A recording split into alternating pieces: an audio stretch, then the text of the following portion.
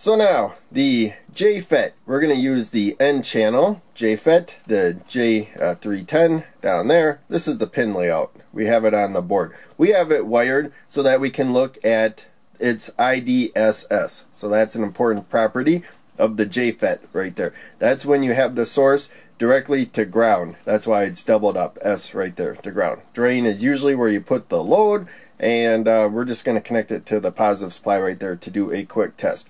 And to do this test, you also have the gate connected to ground.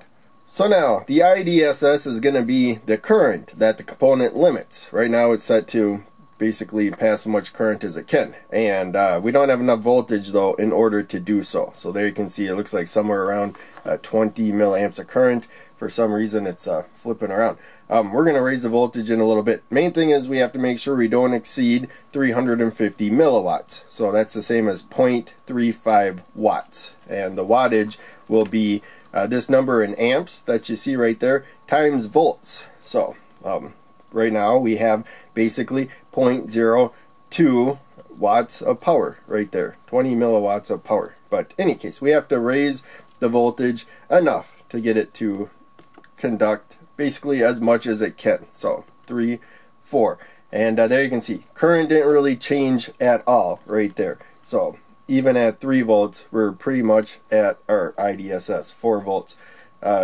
Just changed the spec right there. So probably about 33 milliamps of current is the Idss for this particular JFET. And I can go 5 volts again. I can't exceed, when I multiply these two numbers together, 0.35. So this would be just times the 3 there, 0.15. We're still, you know, pretty close. And I'm not going to raise it more than 6, but there you can see we got 6. And again, that would be a 6 times 3 there, 0.18. So we still got quite a bit of ways to go before we get to the maximum power dissipation right there. But in any case, that's the main thing. We have a current, regardless of voltage here, and we could have a load on the drain side. It would be passing that same amount of current. It's a current source, a way to make a current source right there, as long as the load doesn't take away too much voltage. I'm going to turn the power off. But yeah, that's about it right there. Just tie the gate and the source together and bring them to ground right there. That will limit how much current goes through the drain, but it's also how much current is going through the source. The gate's not letting current go in or out. That's just a test for this one component right there, the J310.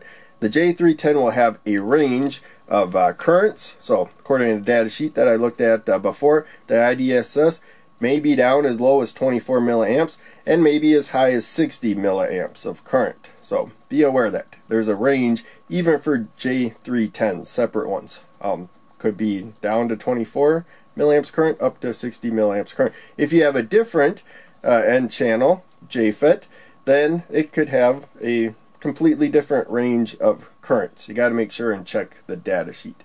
But in any case, very useful thing to know if you're looking at JFET. So hope you enjoyed. Make sure you check out one of the other videos I'm posting on the screen and check out the links down below. They all help out a lot. I'll see you in the next video.